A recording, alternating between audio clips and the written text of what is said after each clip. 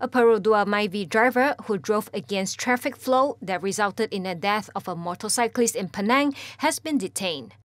According to the Seberang Perai Selatan District Police Chief, the man turned himself in at the Bukit Mertajam Traffic Police Station at 5 p.m. yesterday.